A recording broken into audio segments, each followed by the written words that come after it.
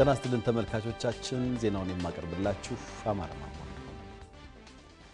በኬንያ የሚኖሩ ኢትዮጵያና ትውልደ ኢትዮጵያን ለታላቁ ህዳሴ ግድብ ድጋፍ ለማድረግ የተደራጀ እንቅስቃሴ መጀመራቸውን በኬንያ ኢትዮጵያ ኤምባሲ አስታወቀ። ድጋፉን ኤምባሲው በሚሸፍናቸው የጎረቤት ሀገራት ጭምር የማጠናከር ጥረት መጀመሩንም በኬንያ ኢትዮጵያ ባለሙሉ ስልጣን አምባሳደር ሸምሰዲን አህመድ ገልጠዋል። አብዲ ከማል በኬንያ ከ20 እስከ 25 ሺህ ኢትዮጵያውያን እንደሚኖሩ መረጃዎች ያመለክታሉ። ከከፍተኛ እስከ አነስተኛ ንግድ የመንግስታቱን ድርጅት ጨምሮ ዓለም አቀፍ ተቋማትና መንግስታዊ ያልሆኑ ድርጅቶች ኢትዮጵያውያኑ የተሰማሩባቸው ዘርፎች ናቸው። በሀገሪቱ የሚገኙት ኢትዮጵያውያንና ትውልደ ኢትዮጵያውያን ታዲያ ለታላቁ የህዳሴ ግድብ ከግንባታው መበሰር ጀምሮ ነው የበኩላቸውን ድጋፍ ለማድረግ መንቀሳቀስ የጀመሩት። በኬንያ የኢትዮጵያ ባለሙሉ ስልጣን አምባሳደር ሸምሰዲን አህመድ እንደሚገልጹት በዚህ በኬንያ አካባቢ ያለነው ኢትዮጵያ ዜጎች ይሄ ህዳሴ ግድብ ከተበሰረበት ጊዜ ጀምሮ በከፍተኛ ንቃት ስሜት ብሔር ልዩነት ሳይኖር ሃይማኖት ልዩነት ሳያደርግ የአመለካከት ልዩነት ሳይኖር በጋራ የሀገር ጉዳይ ከራሴ አልፎ ወደ የሚቀጥለው ጄኔሬሽን የሚተላለፍ ታሪክ የምሰራበት ስጠብቆ የቆየሁት ፕሮጀክት ነው ብሎ ነው ከዳር እስከ ዳር ኢትዮጵያ እየተንቀሳቀሰ እስከዛሬው ሂደትም እስከ 5.5 ሚሊዮን ብር ድጋፍ ተሰባስቧል። አምባሳደሩ እንዳሉት በቀጣይ ድጋፉን ለማስቀጠል ከኬንያ ባለፈ በሌሎች ጎረቤት ሀገራትም የተጠናከረ እንቅስቃሴ ተጀምሯል። እዚህ አካባቢ ያለ ህዝብ ብቻ አይደለም በዚህ ሁኔታ ላይ እየተንቀሳቀሰ ያለው እኛ እንደሚሲሆን የምንሸፍናቸው አካባቢዎች ያሉ ዜጎቻችን በሙሉ በተለይም አሁን በታንዛኒያ አካባቢ ተደራጅተው እየተንቀሳቀሱ ይገኛሉ። በማላዊም እንደዚሁ የተወሰኑት ዜጎቻችን እየተንቀሳቀሱ ይገኛሉ። ስለዚህ በቅርቡ ወደዛ ተንቀሳቅሰን እዛም አካባቢ ከዜጎቻችን ጋር ሆነን በህዳሴው ግድብ የሚሳተፉበትን ሁኔታ ለማመቻቸት ከፍተኛ ዝግጅት አድርገን እየተጠባበቅን እንገኛለን። በኤምባሲው የኢትዮጵያውያን ኮሚኒቲ ጉዳዮች ዘርፍ ኃላፊ አቶ መለስ አለሙም ዜጎቹ ለግድቡ ስኬት በላቀ ተነሳሽነት እየተንቀሳቀሱ ነው ብለዋል። እውነቱን ለመናገር ናይሮቢ አካባቢ ያለው ኢትዮጵያዊ ስለ ሀገሩ ቅርብ ነው፣ በጣም ቅርብ ነው። ሀገር ውስጥ የሚካሄደውን ኢኮኖሚያዊ ማህበራዊ እንቅስቃሴዎች በቅርበት ይከታተላል። በዚህ ምክንያት የኤምባሲውን ጉድጓታ ሁሉ አልጠበቁም እውነቱን ለመናገር። ስለዚህ ትልቅ እንቅስቃሴ ያለ፣ ትልቅ ፍላጎት አለ። በራሳቸው ተነሳሽነት ነው ሄዱት። ኤምባሲው እነሱን የመደገፍ ወደ ሀዲድ የማስገባት ስራ ነው ይሰራ የነበረው። ስለዚህ ትልቅ እንቅስቃሴ ያለው ነው ማለት ይቻላል። በባሌ ዞን የሚገኙ የህብረተሰብ ክፍሎች ለታላቁ የኢትዮጵያ ህዳሴ ግድብ ግንባታ ቃል ከገቡ ገንዘብ ከ6 ሚሊዮን ብር በላይ ባንክ ገቢ መደረጉን የዞኑ አስተዳደር አስታወቀ። በቀጣይ አርሶ አደሩና አርብቶ አደሩን ተሳትፎ ማረጋገጥ ላይ እንደሚያተኩር የዞኑ አስተዳዳሪና የህዳሴው ግድብ ግንባታ ምክር ቤት ሰብሳቢ አቶ ሲሳይ ሁሪሳ ተናግረዋል። ተመስገን ገብረ ህይወት የባሌ ዞን አስተዳዳሪና የታላቁ ህዳሴ ምክር ቤት ሰብሳቢ አቶ ሲሳይ ሁሪሳ እንደገለጹት በዞኑ ለታላቁ የኢትዮጵያ ህዳሴ ግድብ ግንባታ በየደረጃው ስራውን የሚመራ አካል ተቋቁሞ ተሳትፎውን የማስፋት ተግባር እየተከናወነ ነው። በስካሁኑ ሂደትም ከ6 ሚሊዮን ብር በላይ ባንክ ገቢ መሆኑንም አስተዳዳሪው ጨምረው ተናግረዋል። እስካሁን ከዘንድሮ ካቀርናቸው ቅዳችን ውስጥ እስካሁን በባንክ ለዚህ ስራ በተከፈተው አካውንት ገቢ ሆኖ ያለው ወደ 6 ሚሊዮን 298 ሺህ ብር ባንክ ገቢ ሆኖ ነው ለዚህ ስራ እንደ ዞናችን የበኩላችንን ድርሻ እያበረከትን ያለ ነው። አቶ ሲሳይ ሁሪሳ ጨምረው እንደተናገሩት በባሌ ዞን የተጀመረው የታላቁ ህዳሴ ግድብ ድጋፍ በአርሶ አደሩና አርብቶ አደሩ ዘንድ በስፋት ይቀጥላል። አሁን በዚህ ወር ውስጥ የያዝነው ሰፋ ያለ ሽፋን ሰጥተን የምንሰራው በአርሶ አደርና በአርብቶ አደሮቻችን ላይ ነው የሚሆነው። ይሄን አርብቶ አደሩ ለዚህ ፍላጎት እንዳለው መሳተፍም እንዳለበት የበኩሉን ድርሻ መወጣት እንዳለበት በተለያዩ የውይይት መድረኮች በትክክል ያረጋገጠበት ሁኔታ ነው ያለው። ይሄን ይዘን በቀጣይነት እንሄድበታለን። በአዲስ አበባ ከተማ በአዲስ ከተማ ክፍለ ከተማ የወረዳ 8 አነስተኛ ነጋዴዎች ማህበር ታላቁ የህዳሴ ግድብ ግንባታ ከ1.2 ሚሊዮን ብር በላይ ቦንድ ገዛ። የክፍለ ከተማው አነስተኛ ነጋዴዎች ማህበር 542 አባላት ያሉት ሲሆን ባወጡት ያቋም መግለጫም ለታላቁ የህዳሴ ግድብ እውን መሆንና ለተጀመረው የልማት ጉዞ አስፈላጊውን ሁሉ እንደሚያደርጉ ቃል ገብተዋል። የአዲስ ከተማ ክፍለ ከተማ ዋና ስራ አስፈጻሚ አቶ መስፍን መንግስቱ በዚህ ወቅት እንደገለጹት ለህዳሴው ግድብ ግንባታ ሁሉም የበኩሉን ድርሻ ሊወጣ ይገባል ብለዋል። የማህበሩ አባላት ያደረጉት ድጋፍ ተጠናክሮ ሊቀጥል እንደሚገባም በማሳሰብ ሪፖርተራችን ሰው አረጋ አንዷለም እንደዘገበችው በቻይና መንግስት በ12.7 ሚሊዮን ዶላር ወጪ የተገነባው ጥሩነሽ ቤጂንግ ሆስፒታል ስራውን ጀመረ። ቻይና በኢትዮጵያ እያከናወነች ካሉት የልማት ስራዎች በተጨማሪ የጥሩነሽ ቤጂንግ አጠቃላይ ሆስፒታል የሁለቱን ሀገራት የህዝብ ለህዝብ ግንኙነት ያጠናክራል ተብሏል።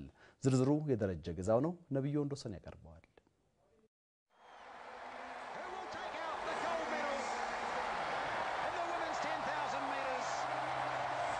እንደ አውሮፓውያኑ በ2008 በቤጂንግ በተካሄደው ኦሎምፒክ አትሌት ጥሩነሽ ዲባባ በ5000 እና በ10000 ሜትር የወርቅ ሜዳሊያ በማግኘት የኢትዮጵያ ባንዲራ ከፍ ብሎ እንዲውለበለብ አድርጋለች።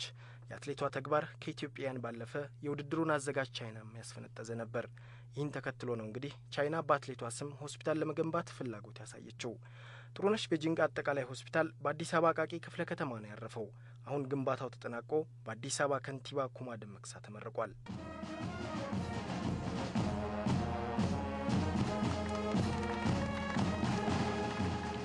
ከንቲባ ኩማ ደመቅሳ በምርቃት ስነ ስርዓቱ ላይ እንዳሉት በቻይናውያን እየተከናወኑ ያሉ ዘርፈ ብዙ ልማቶች ለከተማዋ መዘመን ጉልህ አስተዋጽኦ እያበረከቱ ነው።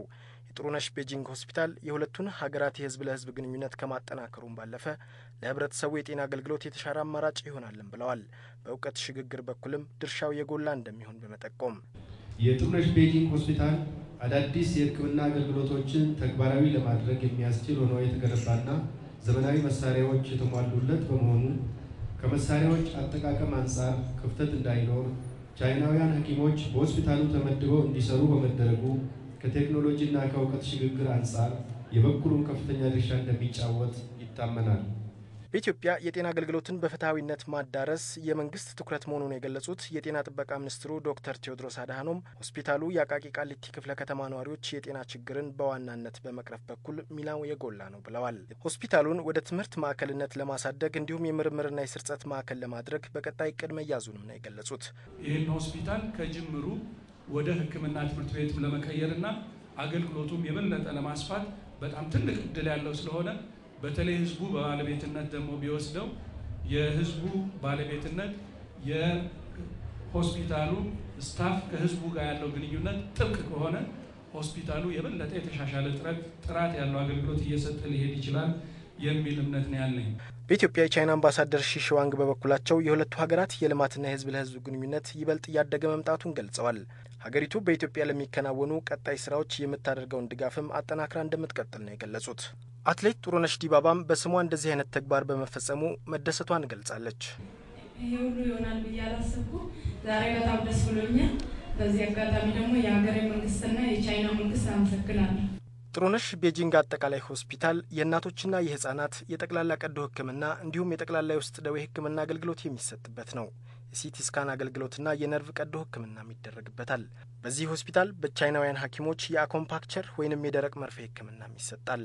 የሆስፒታሉ ወጪ ሙሉ በሙሉ በቻይና መንግስት የተሸፈነ ሲሆን 12.7 ሚሊዮን ዶላርም ፈጅቷል። በተባበሩት መንግስታት ድርጅት የዳርፉር ሰላም አስከባሪ ኃይል የኢትዮጵያ መከላከያ ሰራዊት የሱዳን ተልዕኮን በሚገባ እየተወጣ መሆኑን አስታወቀም። በኤፍድሪ የመከላከያ ሚኒስትር አቶ ሲራጅ ቨኬሳ የተመራ ልዑካን ቡድን በዳርፉር የሚገኘውን የኢትዮጵያ ሰላም አስከባሪ ኃይል ጎብኝቷል። በዳርፉር የሰላም ማስከበር ተልዕኮ ላይ የተሰማሩ 3 የኤፍድሪ ሰላም አስከባሪ ዩኒቶችም ለአገልግሎታቸው ሜዳሊያ ተቀብለዋል። በዛብህ ታደለ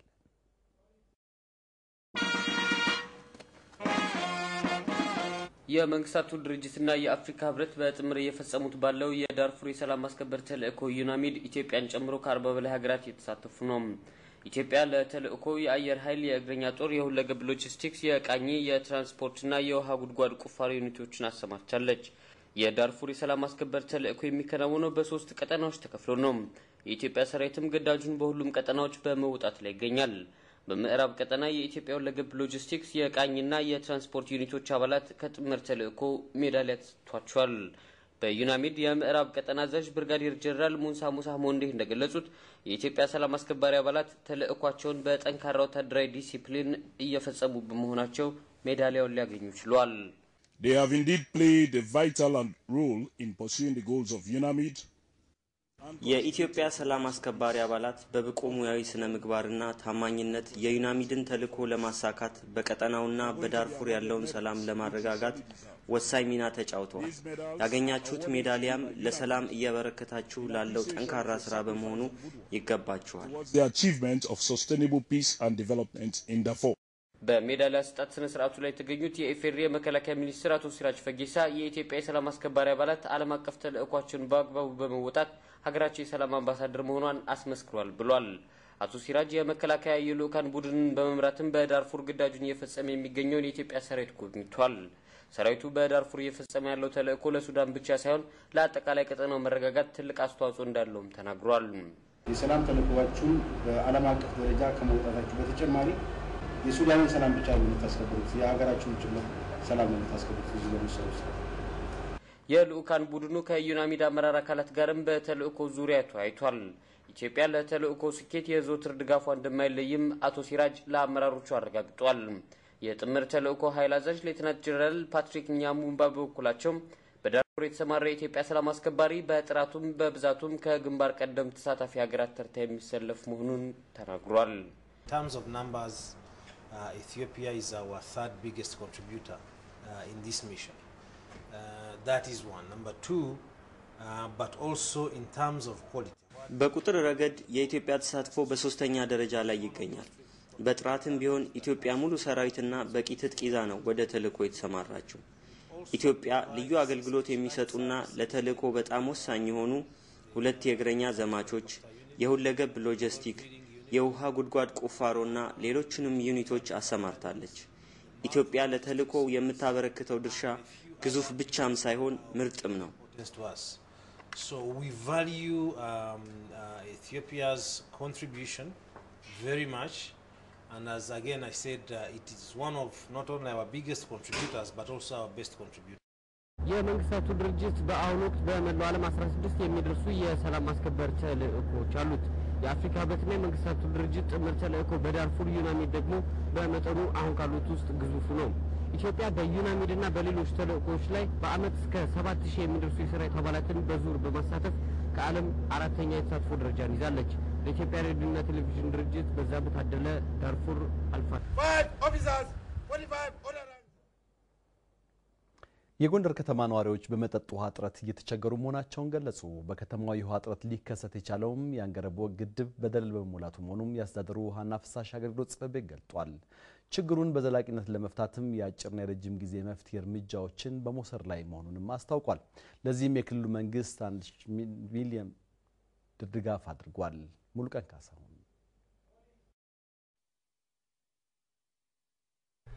የጎንደር ከተማ አስተዳደር 24 ቀበሌዎች ሲኖሩት 11 የገጠር ቀበሌዎች አንዷ ደግሞ ሳተላይት ቀበሌ ናት። ቀሪዎቹ 12 የከተማ ቀበሌዎች ታዲያ ከከተማ አስተዳደሩ የንጹህ መጠጥ ውሃ አቅርቦት የሚያገኙ ናቸው። አንዳንድ የከተማው ነዋሪዎች እንዳሉት የውሃ አቅርቦት የዕለት ከዕለት ችግራቸው ሆኗል። የውሃ ችግር በጣም አለብን። ምክንያቱም የሚመጣው በወረፋ ነው ወይም በተራ ነው ይባላል፣ ግን በ3 ቀን አንድ ቀን ነው የሚመጣው። በቃ ያም ሆኖ የተወሰነ ሰዓት ላይ ለ2 ሰዓት የሚያክል ነው ውሃው የሚመጣው፣ ከዛ በኋላ ይቋረጣል። በጎንደር ከተማ ውስጥ ያለው የውሃ ችግር በየ4 ቀኑ አንድ ቀን ብቻ ነው የሚመጣው።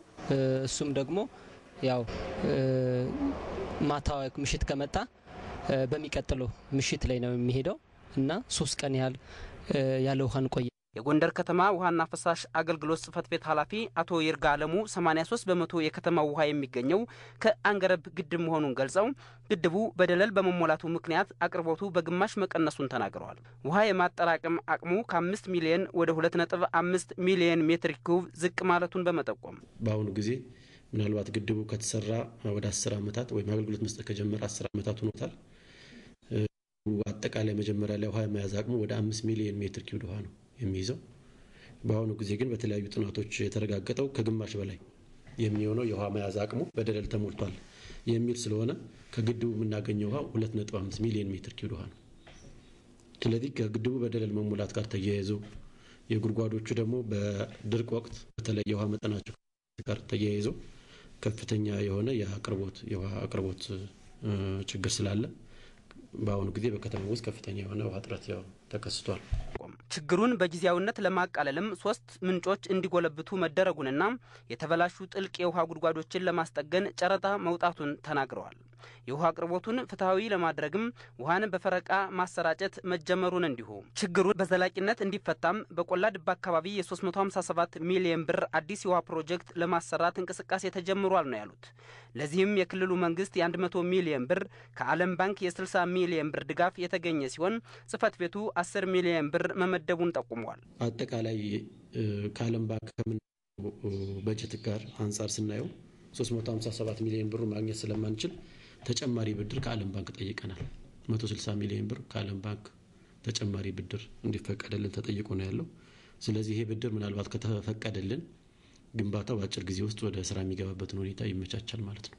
አዲሱ የንጹህ መጠጥ ውሃ ፕሮጀክት ግንባታ በሚቀጥለው መስከረም ይጀምራል ያሉት አቶ ይርጋ ፕሮጀክቱ የከተማውን የውሃ አቅርቦት ችግር ከ25 እስከ 30 ዓመት ሙሉ በሙሉ እንደሚፈታ ተናግረዋል።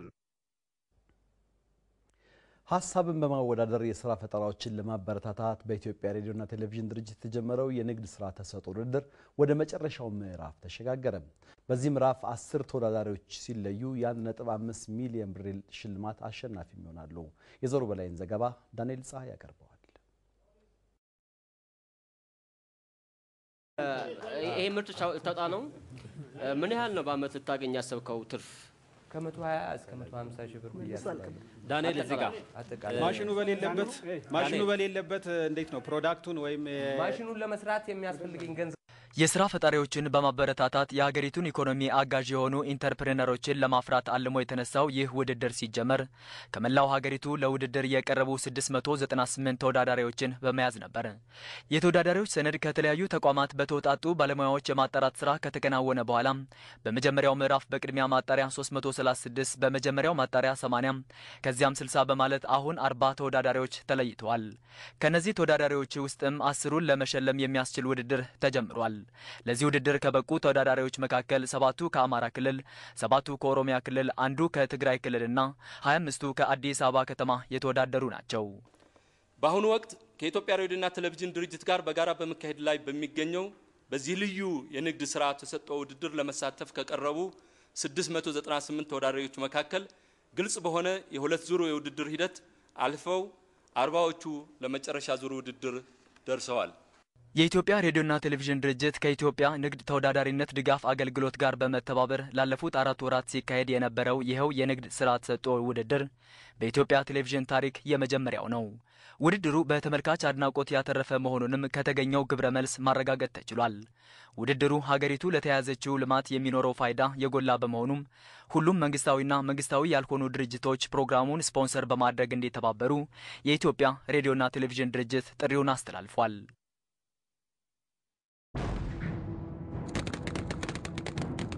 በአሞራው መሳጭ ታሪክ ላይ ተመርኩዞ ከተጀመረው ያልታወቁ ጀግኖች ተከታታይ ዘጋቢ ፊልም ክፍል 2 ቀሽ ገብሩ ደርግን ከስልጣን ለማውረድ በተደረገው ረጅምና እልህ አስጨራሽ የትግል ጉዞ የታየ አስደናቂ የፍቅር፣ የጽናት፣ የጀግንነት ታሪክ ቀሽ ገብሩ በኢፌዴሪ የሀገር መከላከያ ሚኒስቴር የተዘጋጀውን ቀሽ ገብሩ ዘጋቢ ፊልም ማርች 8 ዓለም አቀፍ የሴቶች ቀን ምክንያት በማድረግ የኢትዮጵያ ሬዲዮና ቴሌቪዥን ድርጅት ያቀርብላችኋል። ገቢው ሙሉ በሙሉ ለታላቁ የህዳሴ ግድብ የሚውለውን ይህንን ዘጋቢ ፊልም ስፖንሰር በማድረግ ምርትና አገልግሎቱን ያስተዋውቁ።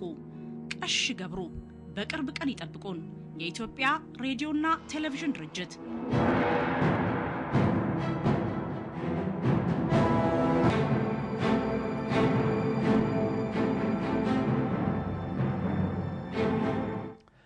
የውጭ ዜና ሩሲያን ዛሬ ፕሬዝዳንታዊ ምርጫ ሲያካሂዱ ውሏል። እንደ አውሮፓውያን አቆጣጠር በ2008 ከተካሄደው አንጻር በአሁኑ ምርጫ በርካታ ዜጎች ተሳታፊ መሆናቸውን የምርጫ ባለስልጣናት ተናግረዋል። ለምርጫው በእጩነት የቀረቡት ጠቅላይ ሚኒስትር ቭላዲሚር ፑቲን ያሸንፋሉ ተብሎም ተገምቷል። የኮሚኒስት ፓርቲ መሪ ጌናዲ ዚጋኖቭ የፑቲን ዋነኛ ተፎካካሪ እንደሚሆኑም ይጠበቃል።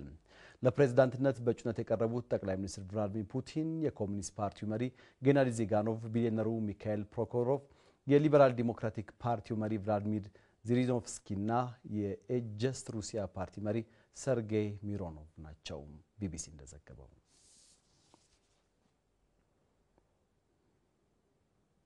ቻይና የ2012 ወታደራዊ ባጀቷን ይፋ አደረገች። የአሁኑ 110 ቢሊዮን የአሜሪካን ዶላር ካለፈው ዓመት ጋር ሲነጻጸር ከ11 በመቶ በላይ ብልጫ አለው።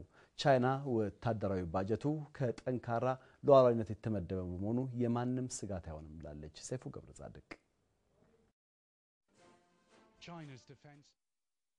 ጠንካራ የምጣኔ ሀብት ባለቤት የሆኑት ሀገራት በወታደራዊ ዘርፍም ጡንቻቸውን ለማጠንከር ባጀታቸውን እንዲያሻቅብ እያደረጉ ነው። በአውሮፓውያኑ 2012 ወታደራዊ ባጀት ቀዳሚው አሜሪካ ናት በ739.3 ቢሊዮን የአሜሪካን ዶላር፣ ሁለተኛዋ ደግሞ ቻይና። የቻይና ፓርላማ ቃል አቀባይ ሊዣ ኦዚንግ ይፋ እንዳደረጉት የ2012ቱ ዓመታዊው ወታደራዊ በጀት 110 ቢሊዮን የአሜሪካን ዶላር ሆኗል። ካለፈው ዓመት ጋር ሲነጻጸርም የ10.7 ቢሊዮን ዶላር ጭማሪ ታይቶበታል። ይህም በመቶኛ ሲቀመጥ በ11.2 በመቶ እንዲያድግ ተደርጓል። 1.3 ቢሊዮን ሕዝብና ሰፊ ግዛት ላላት ቻይና 110 ቢሊዮን የአሜሪካን ዶላሩ የተጋነነ አይደለም ባይናቸው ቃል አቀባዩ ሊ ባጀቱን ዝቅተኛ ብለውታል ከሀገሪቱ አጠቃላይ ምርት ጋር በማነጻጸር። በአውሮፓውያኑ 2011 ቻይና ለወታደራዊ ባጀቷ የመደበችው ከኢኮኖሚዋ 1.2 በመቶ መሆኑን ያመለከተው የዓለም ባንክ ሪፖርት በዛው ዓመት አሜሪካም ከኢኮኖሚዋ 4.8 በመቶውን ለተመሳሳይ ዓላማ አውላው እንደነበርም ነው የጠቆመው። የወታደራዊ ባጀት መጨመሩ አንዳንድ የፖለቲካ ተንታኞች አሜሪካ ወደ እስያ ፓሲፊክ ከምታደርገው መስፋፋትና ከቻይና ባህር ውዝግብ ጋር ቢያያይዙትም የቻይናው ፓርላማ ቃል አቀባይ ሊ ዣኦዚንግ ይህን አይቀበሉትም። ሀገሬ ሰላማዊ ልማት ነው የምታካሂደው በማለት ቻይና አንዳንድ ሀገራት በሌሎች ላይ የበላይ ለመሆን እያደረጉ ያለውን ስህተት ለመድገም ፍላጎት እንደሌላትም ገልጻለች። ከሌሎች ሀገራት ጋርም በመከባበር ላይ የተመሰረተ ግንኙነት እንዲኖራት ትሻለች። የአሁኑ 110 ቢሊዮን የአሜሪካን ዶላርም በማንም ሀገር በተለይ ጎረቤቶቿን ስጋት ላይ የሚጥል አለመሆኑን ሊ አስታውቀዋል። የቻይና ወታደራዊ ጥንካሬ ሉዓላዊነቷን ለማስከበር ደህንነቷን አስተማማኝ ለማድረግ ብቻ የሚውል ነው። ለሌሎች ሀገራትም ስጋት ሊሆን የሚገባው ጉዳይ አይደለም። የቻይና መንግስት የሀገሪቱን ራዕይ የሚያመለክት ሰነድ ከወራት በፊት ይፋ ማድረጉ ይታወቃል። 10,000 ቃላትን የያዘው ሰነድ የቻይና ሰላማዊ ልማት በሚል ርዕስ ነው የወጣው። ሰነዱ ሀብታም፣ ጠንካራ፣ ዲሞክራሲያዊ፣ የሰለጠነች እንዲሁም ዘመናዊ ሶሻሊስት ሀገር መሆኗን አልሟል። የአሁኑ ወታደራዊ ባጀትም ይህንን ራዕይ ለማሳካት የተደረገ መሆኑን ሊጠቁመዋል። አሜሪካ በእስያ ፓሲፊክ እያደረገች ባለው ወታደራዊ እንቅስቃሴ ቻይና ደስተኛ ባትሆንም ቤጂንግ ከዋሽንግተን ጋር ዘርፈ ብዙ ትብብር እንዲኖራት እንደምትፈልግ ገልጻለች። በቻይና የተፈበረኩት እጅግ ዘመናዊ የሆኑት የውጊያ ጀቶች፣ ባህር ሰርጓጅ መርከቦች፣ ጸረ መርከብ ሚሳኤሎችና ሌሎች ወታደራዊ መሳሪያዎቿ አገሪቱ በዘርፉ የደረሰችበትን ደረጃ ለወዳጆቿም ሆኑ ለተፎካካሪዎቿ በግልጽ አሳይቷል። ቻይና በወታደራዊ ባጀቷ ከአሜሪካን በመቀጠል በሁለተኝነት ረድፍ ላይ ብትቀመጥም በጦር ኃይል ብዛቷ አሁንም ቀዳሚ ናት። ባሏት ከ2 ሚሊዮን በላይ ወታደሮቿ ከቻይና በመቀጠል ብሪታንያ በ63.7 ቢሊዮን ዶላር ሶስተኛ፣ ሩሲያ በ52.7 ቢሊዮን ዶላር አራተኛ፣ ህንድ ደግሞ በ31.9 ቢሊዮን ዶላር በአምስተኛ ረድፍ ላይ ናቸው። ዘገባው የሮይተርስና የቢቢሲ ነው።